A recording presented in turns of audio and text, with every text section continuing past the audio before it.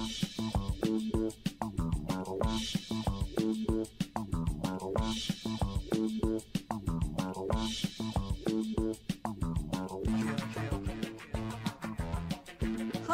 welcome to Inside the Moms Club, where being a mom is the coolest place to be.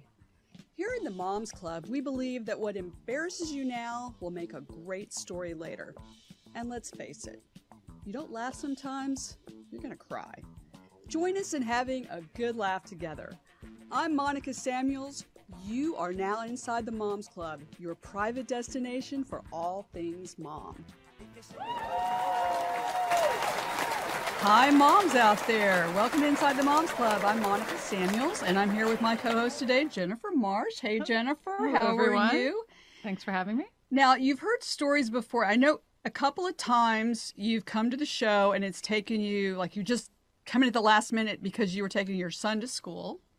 That's right. And now he drives, so now you have to, on his own. Yeah. But today you rushed in from taking your puppy to obedience school. Yeah. So tell us about obedience what school happened. would be a kind way of putting it. Our very sweet puppy, who's adorable, and you would walk up to him as he's a fluffy, adorable cavapoo. He has some anger issues. Apparently, he's lacking confidence, is what is the initial assessment. So he has to go learn how to deal with his lack of confidence and anger issues such that he won't bite people, because currently he's like Jekyll and Hyde. You will walk in the door and we do this whole protocol where like we slowly introduce new people and you're petting him and everything's going great, and then just out of the blue he'll be like, "Rawr!" and he will bite you. He'll bite your hand. Especially he likes to like sneak up behind people and bite them the back of their leg, because he doesn't have a lot of confidence, but he also kind of wants to make the rules and tell you what. So he doesn't really know his pecking order, because we have 3 dogs and 3 people in the house, so we have kind of a big pack. And so I'm sure the assessment will be that there's something wrong with me and my pack. So you have 3 dogs and 2 children. Yes. Okay. And how do you say he's very sweet. He's very sweet, but he bites people. So. Yes. Well, so just like so many things when you're a mom, you realize you end up having to become an expert in nutrition and health and all of these things. But now I'm becoming taking a deep dive, going down the rabbit hole into dog behavior. And apparently there's all these kinds of aggression that dogs have. So our sweet Otis has aggression. He has possessive aggression around me specifically, and whatever adult is giving him attention. He does not like to share attention. So he has possessive aggression around that. I don't know how sending him away is going to solve that, but apparently this woman is magic. Stops the aggression at your house for a while. Yeah. Well, so and then there's also defensive aggression, which is when he like sneaks up behind people and he's like, the best offense is a good defense, or I guess defense is a good offense, and he bites them from behind and is basically saying, "Get out of my space! I don't want you here." And then there's territorial aggression, which is, I think, one of our biggest issues. He doesn't like anyone in our house that's not in our pack. And he is he's bark, bark, bark, bark, bark. And we have ways of making this not happen, except that it's a lot. It's not casual. So when my youngest son, when Chase was a baby, he used to bite our older child, Jared. And, you can't send your baby to obedience school. So you can't. With your kids, you handle it totally different. But with your dog, you couldn't have managed to figure out this. Say that Sam used to bite Sydney. I don't know that he ever did, but if that had been an issue, what would you have done then? Because in this case, you studied it, you found a great obedience school. Yeah, I'm actually. What do you do? I guess you can reason with a baby. I don't know. What's the different thinking in sending a pet off to do all this adjustment? But because it's socially acceptable to send a pet off, and it's not to send a child off. That's true. Okay, so that makes total laugh, sense. We laugh because we're like, this is kind of like military school for the dog, and not I'm not knocking it. We're school, thinking about sending Luca there too. I can't wait to see how Otis turns out, because Luca needs some serious work. It's honestly, there are times in your life where you just have to realize, like, I don't have the bandwidth to do this well. And even I understand that if I really worked at it, I could do it well, but like too many other things that are a higher priority would struggle. I wouldn't be able to I wouldn't be able to do the things that are a higher priority if I had to really solve this problem, because it's such a complicated, time-consuming task. So I'm handing it over to the experts, and it feels like it felt like a weight lifted, honestly, although we'll miss him. I bet you will. We will. Yes, yes. Well, and these are the kind of things that advice we share with moms on the Moms Club. So, if your pet's bothering you, it's time to send him off to school. Maybe you could do it for yourself. Maybe you could train the dog yourself. But in this case, it's just a matter of making priorities. You can't do everything well. Yeah. Sometimes you have to hand it over to experts and let them take over. That's what we've done. Yeah, that's good advice here on the Moms Club. And believe it or not, we are not the only moms podcast out there.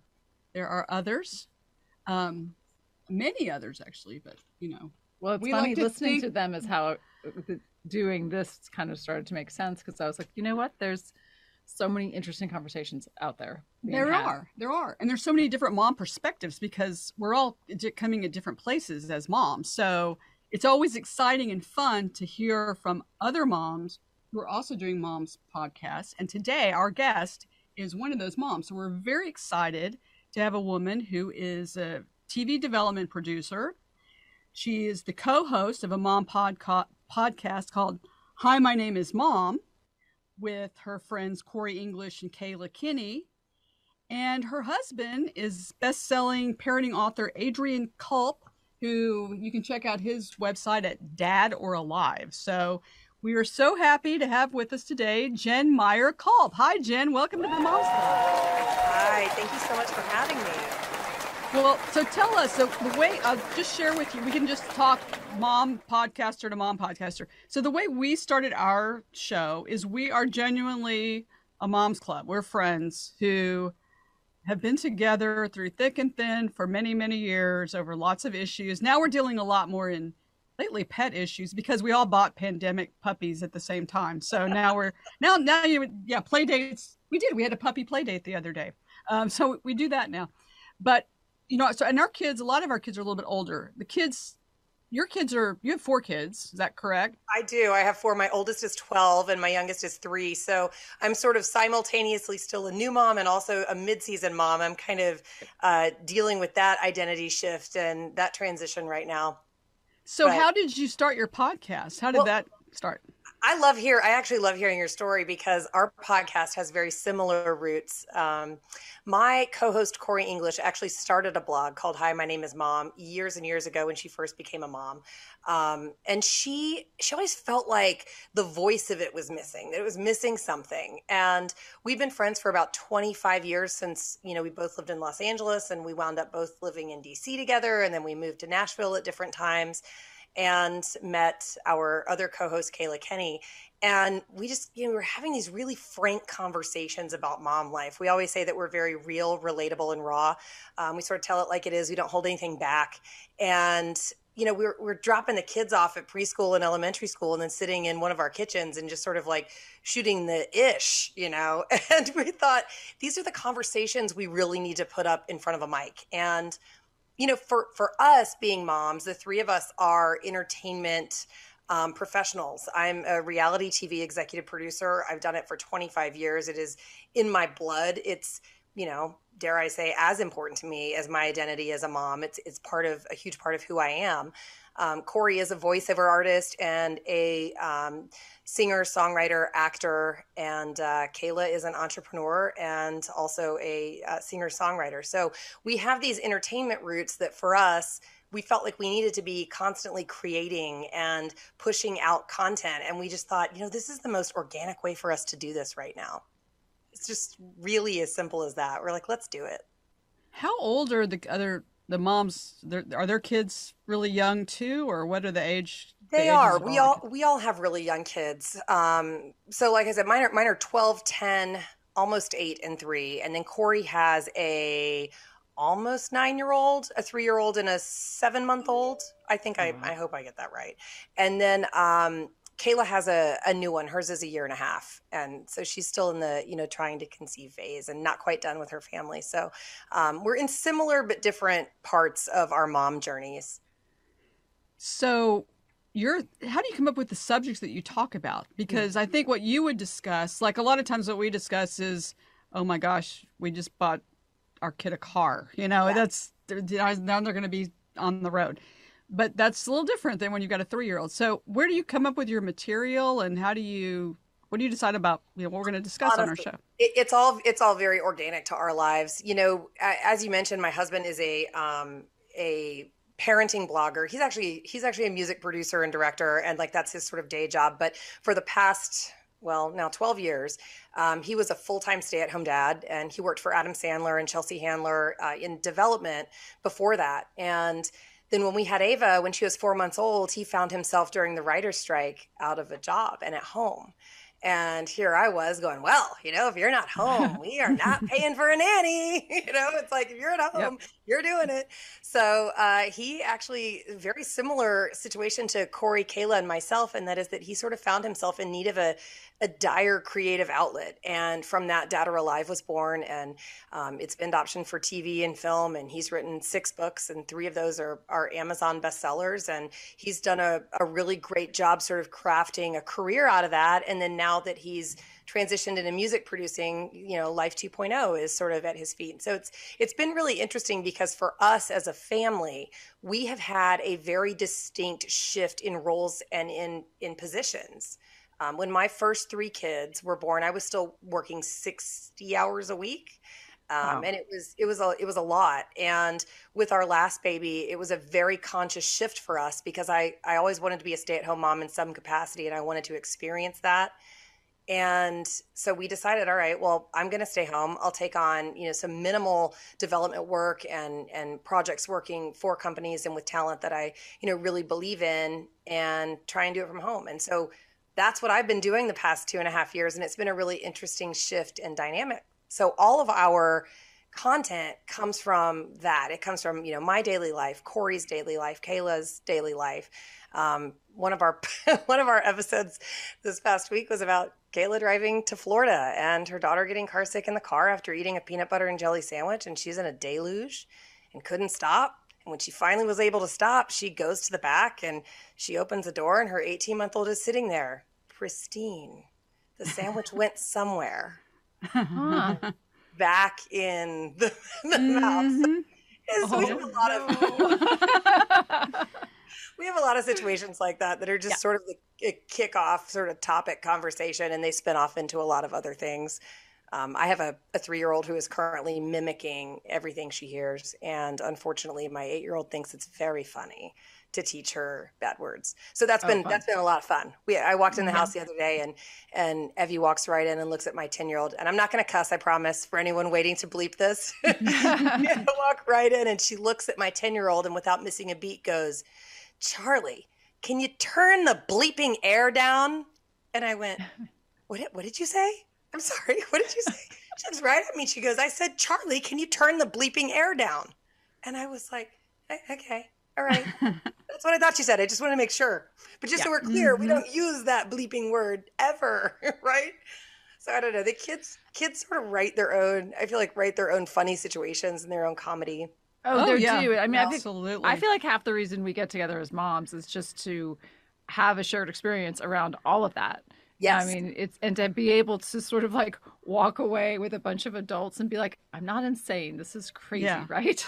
Mm-hmm. And I mean, it goes on. I mean, we've been through, really our kids, some of them have been in school for 12 years, and then we went through college applications together. And so we've been through the whole journey.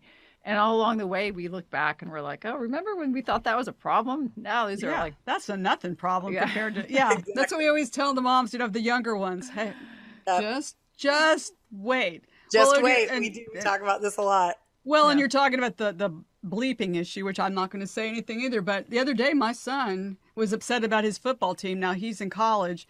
And out of his mouth flies, "What the blankety blank blank blank." Well, I just immediately hollered my husband's name, like, "Mark, you can't say that. He's like, my other son's like, that's not Mark, that's your son. And I'm like, oh, well, that word, his father uses it so much, it just triggers me to yeah, they all just become one giant male in my house. I'm like, but Sam, John, Chad, what person, male person. Well, and that's the other thing you're going to see too. So my oldest son is now moving out. So it's terrible.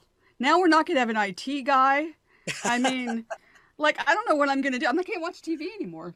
I can't use my computer. I mean, the minute something goes out, I'm just going to have to go to the one that's working until. Well, you have a very happy home environment. He will come back and visit.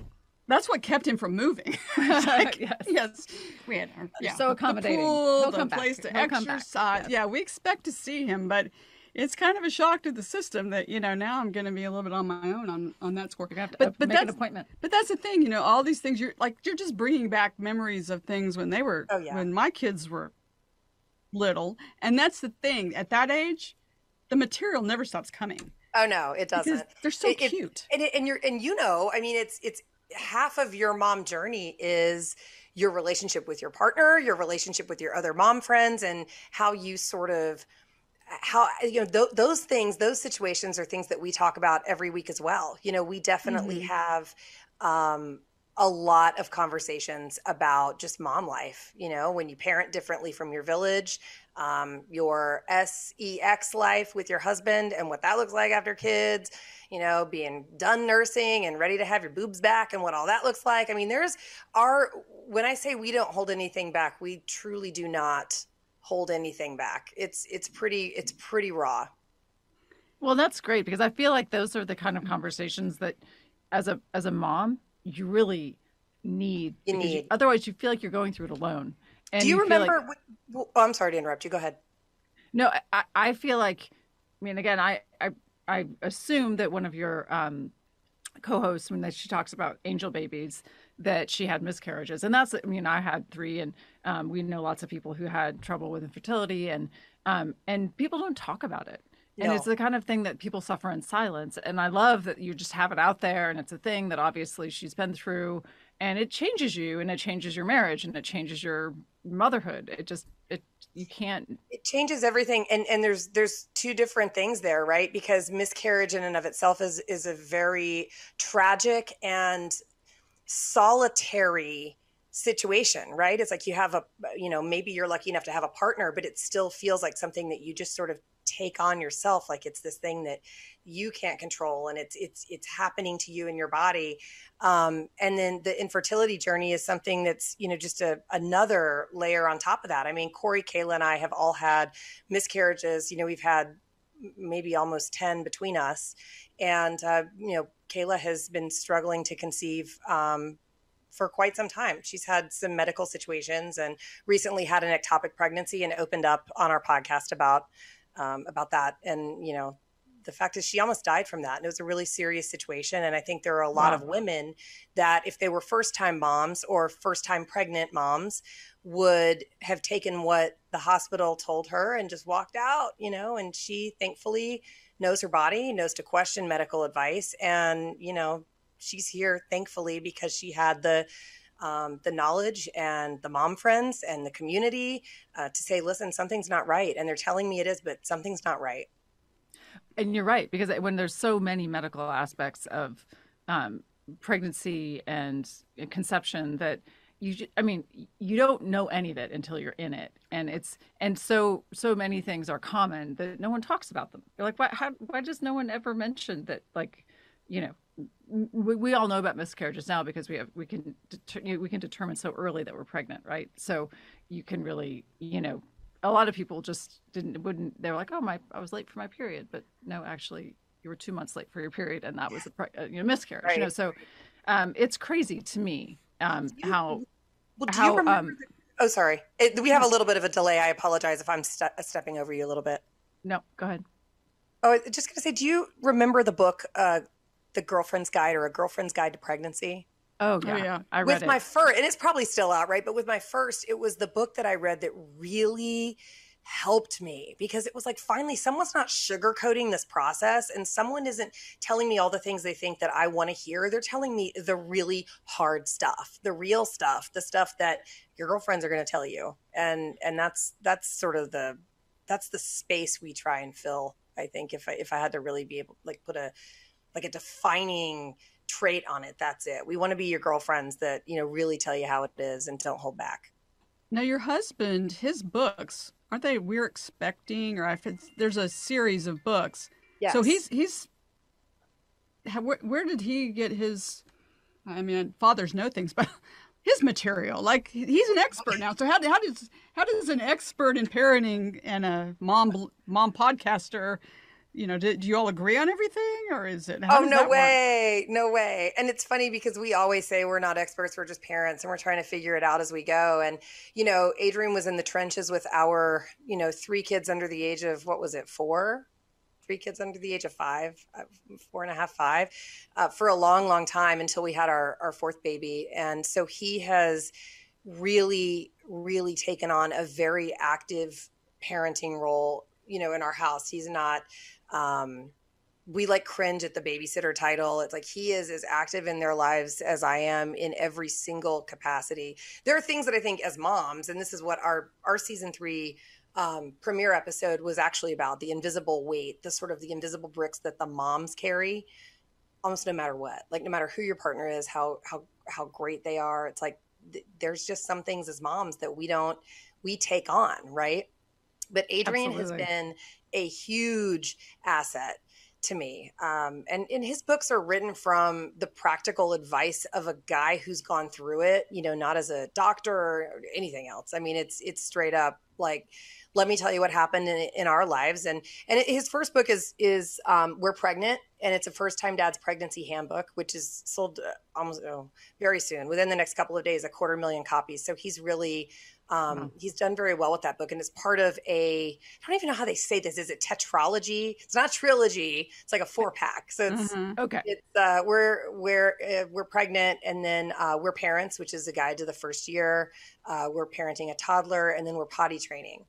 And none of those books are a how-to. Like, Adrian and I are very moderate in everything we do, and we have had kids that are medically typical to children who are medically atypical. And so we've gone through a lot of different experiences with them. And so and I say our because obviously, like, as his wife, I read everything that he puts out there. And so the views in that book are just about our experiences with all 4 of our kids and how they have been very different. Our potty training journeys with all 4 kids were dramatically different. And that's what winds up on the pages. It is great to have your husband so involved like that, because I know one thing we talk about as moms, if something were to happen to any one of us and there was a medical emergency for any of our children, I'm not exactly sure that they would even know who their pediatrician is. Was. Yeah, so it's good. It's good that he's setting that example and sharing with other dads. I feel like men also, in a way, they need the guide more, because guys don't have like the moms clubs, like spontaneously. Yeah, we're lucky we have each other. So, I mean, I feel like like the girlfriend's guide, I like you. I read that. I read the how to get your groove back, and I really do feel like men are wanting to step up and wanting to play a bigger role, but they don't even really know how they're supposed to like do hair, for instance. Right. Like when it's, I remember I left my daughter alone with my husband, and he had to take her to a birthday party, and she's got kind of crazy hair as she did when she was little, and literally everyone was texting me, they're like, you must be out of town because your daughter's hair is cray cray. I love that. I try to step back purposefully sometimes, and really, even when we're both around, it's like he can put her hair in a ponytail. I'm like, can you maybe do this? I mean, he does. He tends to do the boys' hair, and I tend to do the girls' hair. But the reality is, he needs to know how to do that stuff. And I don't know. We did an episode about postpartum anxiety. We recorded it very recently. And to me, I have suffered from postpartum anxiety since my last child was born. And I have these, albeit kind of morbid thoughts about if something happens to me. I almost plan in a weird way for, like, you've got to be able to step in and like take over our lives again, and I have like all these lists everywhere of like, here's how to run the Culp house. And my assistants, by the way, back when I was working full time, they would obviously laugh. They'd fall out of their seats laughing at this because I used to have like an assistant guide. It's like, here's how to run my life. It's like, here, Adrian, here's how to step back into the captain's chair, Yeah. Well, part of your anxiety could be, I did read your husband's blog last evening, and I saw you all were in a tornado. Oh gosh. And you got COVID. I mean, I think you have reason to have a little anxiety after all of that. I mean, the tornado was really terrifying because it was at the very beginning of the COVID pandemic before everyone was quarantined, just, nationally. And so we were all stuck at home. One of our, middle schools was completely destroyed. It was a massive tornado. And if it had been 12 hours before or after when it hit, it would have been absolutely incredibly devastating. Because kids would have been in all of the buildings that were destroyed. So wow. That was a very, and that was when we started our podcast too, which was very hard. We started it right before the tornado, and then that bumped up right into a pandemic. And so here we are expecting to be in a studio recording, and we're recording via Zoom every week. And it was really, really difficult. But yeah, Adrian, writing and producing through the tornado and through COVID was done from home. So like everyone else, right? Or like most of the country. So he and I were together for years. We know what that's like. Well, Jen, part of our show is we have Zoomer moms who come in and ask you questions. And so now we would like to welcome in our Zoomer moms. Welcome, Zoomer moms. Let's introduce each one of them. We've got Helen Savage from Arlington, Virginia, and Helen is the mom of a lovely daughter, Olivia. Hi, Helen. Hi. Caitlin Nelson is from Salt Lake City, and she is the mother of a toddler and an infant. Yeah. So she is a very busy woman. And a perfect audience for Hi, My Name is Mom, because she's got kids that age. And Leslie Harrell, who has a son and a daughter. Hey, Leslie. Hey, guys. How are you? Great. Well, we're so excited. We have a fellow mom podcaster here, Jen. And let's get the first question from Caitlin. Caitlin, do you have any questions for Jen? Yes. So, Jen, I work full-time from home, and I've just been working with my daughter. She's 3. And had a baby 8 weeks ago.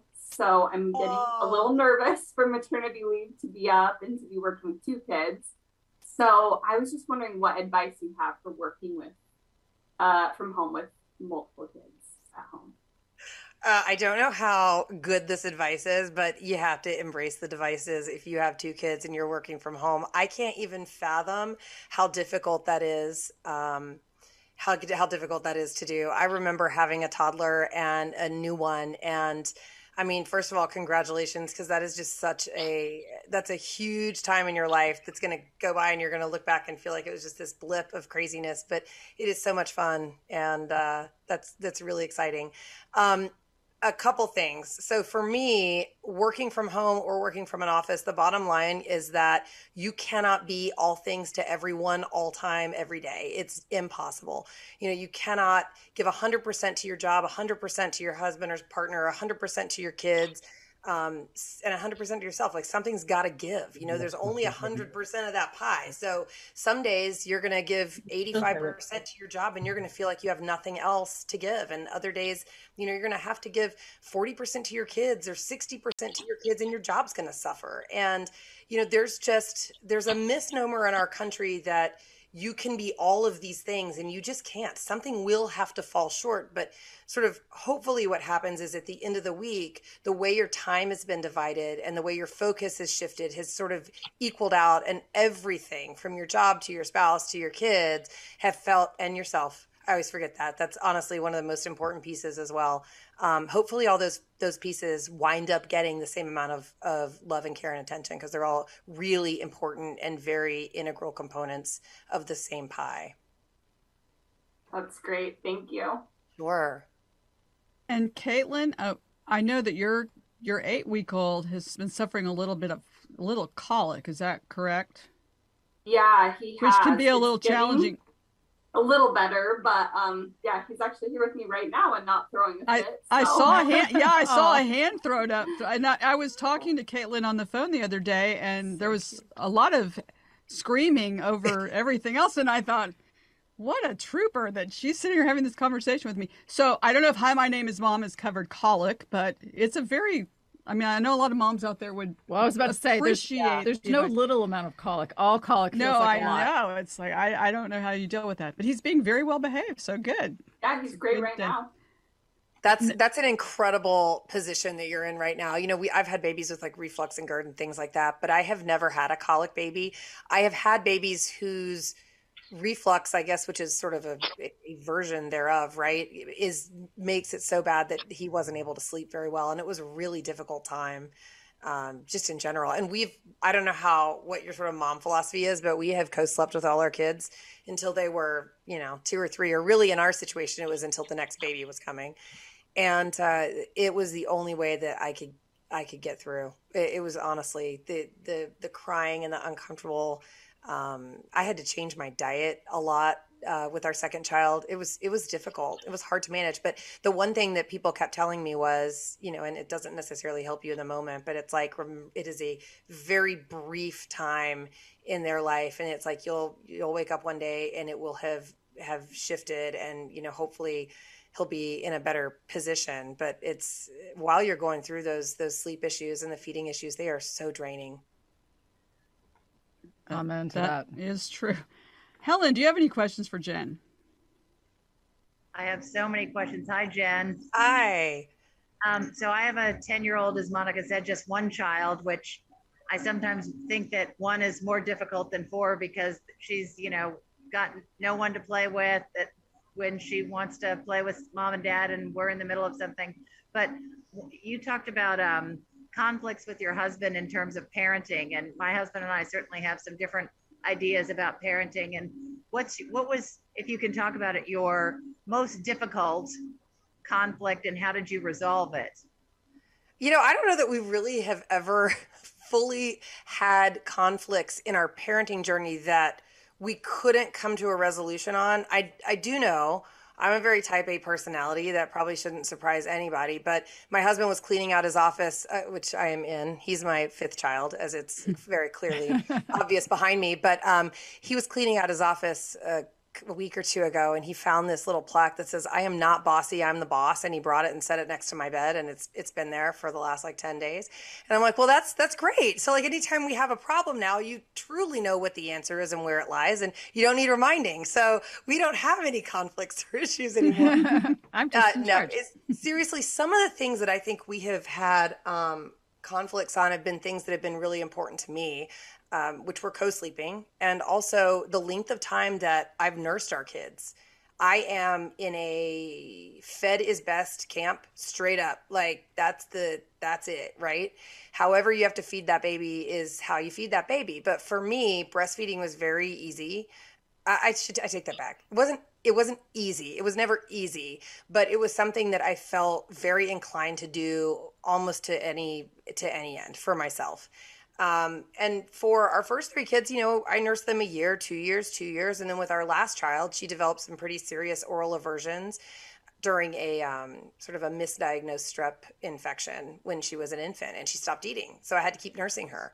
And here she is 3.5, and she'll still nurse once every other day. And it's a big conflict for my husband and I, because that sort of obviously went beyond the, it's just, I'm nursing her for health reasons. And now I'm just nursing her for comfort because that's her security.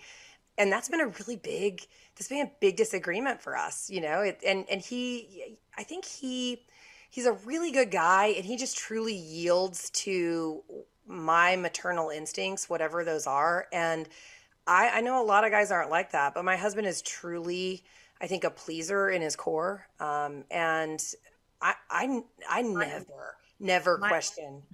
You what? I said, you're lucky. My husband's very type A as well. And we've got a type A daughter. So our house is very interesting. I'll just leave it at that. But the one thing I will say for your future moms out there, I had a big problem breastfeeding, and I didn't find out until almost 2 months in that Olivia's frenulum was too tight. Oh, yeah. about that, but it's definitely an issue because I didn't even know what a frenulum. Oh no. I know what she's getting at, though. I have Yeah. a nephew with Really, really a tough time. it is very hard, and it's one of those things that for me, and we've talked so much about breastfeeding on our TikTok channel and on our podcast, because you're almost like admonished if you do, admonished if you don't, admonished if you stop too soon, admonished if you go too long. It's like you just can't do anything right. And I was taught the wrong way to breastfeed at Cedars-Sinai. Like, that's just really what it comes down to. And after a week of tears and not really, being able to make it feel natural, I was like, you know what? I've watched women my entire life breastfeed. I know how it's done. Go out of my room, and I'm like, I'm going to nurse my baby. And I took her out of the stupid football hold. Sorry if you love the football hold. I took her out of it, put her, across my body, nursed her the way I thought I was supposed to nurse her. And then the rest has been history. It's been a really good experience, but I really can relate to it being a tough thing. Well, yeah, and there is a lot of judgment, sadly, that goes around, like how long you should. There's issues about, well, the intelligence of the child, like, do you have to breastfeed them for a year, or they're not going to be. They won't have an immune system. Well, right. And my mother, things. she announced that she bottle fed us, and I was like, well, that explains, everything. A lower score that I could have gotten on the SAT if I Your had attachment issues. All exactly. Of it. That's the reason. Leslie, do you have any questions? Well, when you were talking to Caitlin, you said something that really hits home with me, because I had this epiphany when my kids were probably, 12 and 9 or whatever, about multitasking. And you were talking about, like the, and I've told my kids, I'm like, you can only do something, as many things as you're trying to put into one thing, right? I mean, if you're trying to do 5 things at once and you're doing at most 20% on each, so to speak, so on and down the road. But I mean, as you're kind of multitasking, and we're all multitasking women, have you taken on that philosophy? And then if so, like, how are you separating those out? Because I can't say I never multitask, obviously, because I think we're all a screen world, and obviously we're all doing a lot of different things. But when it comes to your marriage, your children, your work, your, so on and so forth, it's like, how are you, do you feel like that you've hit a good stride in trying to give all to each section 100% at a time versus the multitasking? Well, I mean, just so you know, I am 1,000% a multitasker. I mean, everybody laughs. Like, I can literally be editing a cut of a podcast and, Zooming with someone for a charity event and, helping fix my child's shoe and, simultaneously sort of like feeding my husband, a grocery list or a snack list. The multitasking for me is something that I have always been a rock star at. And I really feel for people who don't have that. As like a producer, that's just who I am. I have to be doing a lot of things all the time. And my husband and I, that's actually, to be honest with you, probably one of our biggest fights, because I'll start 5 projects and they will all get completed. They do all get done in the day, but I will finish them all in various stages, whereas he'll start something and finish it, So for me, multitasking has been the only way that I can get anything done. I mean, whatsoever. There's no 2 ways about it. It has to be that I can, read a script while I'm nursing a baby, or give notes on a podcast while I'm, got kids in the bathtub. I have to be able to do things at the same time. Otherwise, I mean, I think once you become a mom, right, the idea of having a singular focus for anything forever is gone, right? So the more that you can kind of juggle at a time, the better. And that doesn't mean that you shouldn't stop down and take time for yourself and take time to recharge. Otherwise, I think you go crazy, right?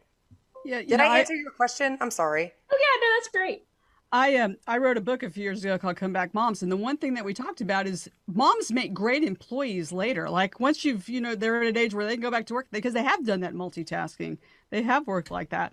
Well, Jen, we were so thrilled and excited that you were able to join us. It's been so much fun. And we encourage everyone to tune in to Hi, My Name is Mom. And they can find you on Instagram at Hi, My Name is Mom Official, or at Jen Mayer Kulp. So thank you so much for joining us, and please give our regards to your 2 co-hosts, and we look forward to listening to your show as well. Thank you And so much for having me. Yes, thanks for being here. And we can't believe the time is up, but we want to thank our sponsor, Good Company, which is a family-owned and thoughtfully curated boutique specializing in contemporary women's clothing featuring several brands produced in the United States. Mom and founder Mallory Carroll and her team of dedicated women also carry vintage jewelry, apothecary, and eclectic home decor items. You're sure to find the perfect outfit or home fashion or gift at Good Company, and you can find them online at goodcompany.shop. And you can find us on the UBNGO network, on iTunes, Spotify, or wherever you listen to your podcast, or on our Instagram at Inside the Moms Club. We have a website, insidethemomsclub.com, and we're on Facebook. So please check us out on social media. Again, I just can't believe the time has passed, but we'll be back next time with more celebrities and extraordinary moms just like you. We know that your me time is precious and valuable. Thanks for sharing it with us. As we always say, our motto is, if you don't laugh sometimes, what happens, Jen? You're going to cry. You're going to cry. So just keep laughing, moms out there. Thanks for joining us. We'll see you next time inside the Moms Club.